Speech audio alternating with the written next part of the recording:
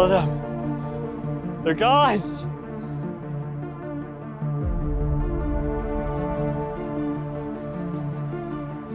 At last, I found you, monster.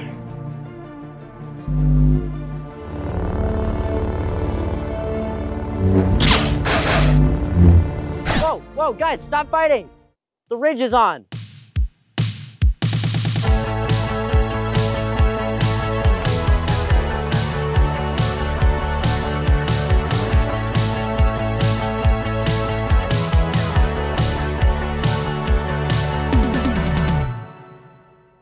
Hi, I'm Amy Gao. I'm a senior here at Skyridge, and I'm here to talk a little bit about FBLA and DECA.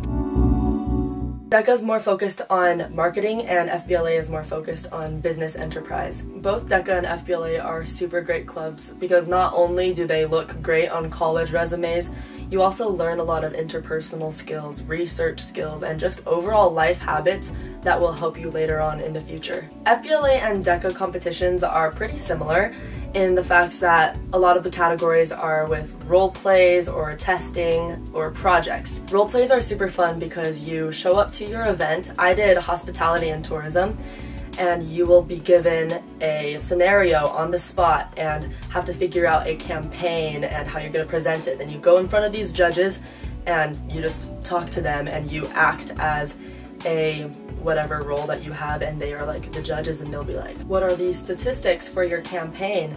And you can get really creative because they just give you a lot of paper in DECA. And what we did, me and my partner, we folded origami pyramids and said that these were our core values. You can get really creative in these two clubs, and that's one of the best parts. And keep in mind, it isn't just all like businessy things. There's some categories, like in DECA, there's apparel and accessories, which is about fashion and clothing.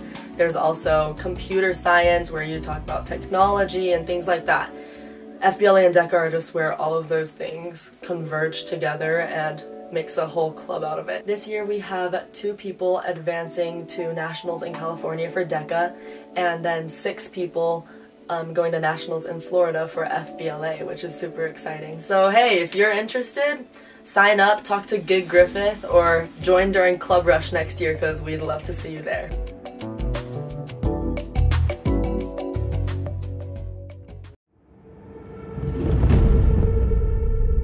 May is quickly approaching. All that you have been working for has built to this moment.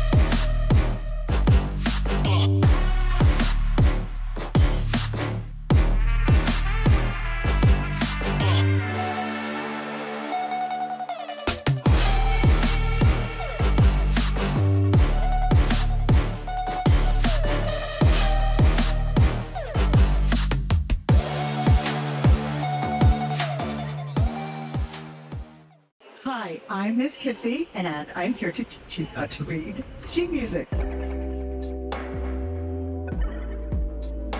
There are many different parts of music. One is the note that we're playing or we're singing. But the other part of music is how long you hold that note, and that's the rhythm. 1, 2, 3, 4. 1, 2, 3, 4. 1, 2, 3, 4. 1 and 2 and 3, 4. One of the tricky ways to learn notes is to remember face. F-A-C-E. Now, if you want to learn the lines, you have to remember the saying, every good boy does fine. E-G-B-D-F. The very most fun way to learn how to read music is to come to choir.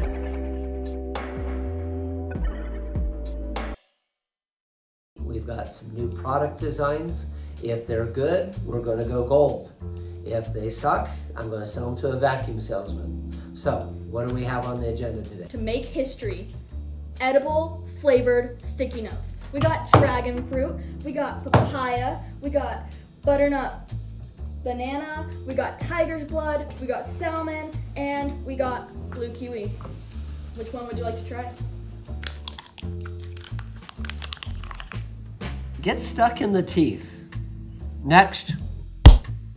You know what we really need is we need you to go to the Skyridge Business School, join FBLA, DECA, and learn how to find some really good products.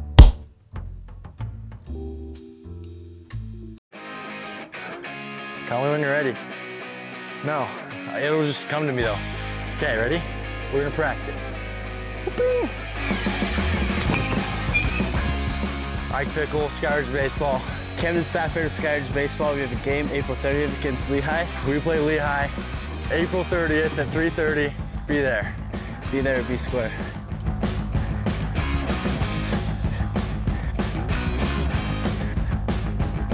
Let's go.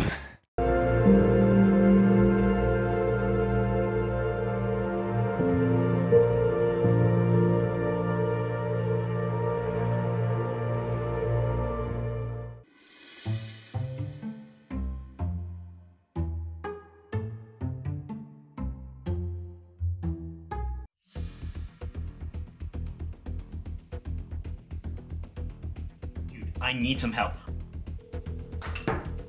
Hello? I have this missing book here, and I need your help now. Meet me at the park. I'm on my way. Let's go. On my way.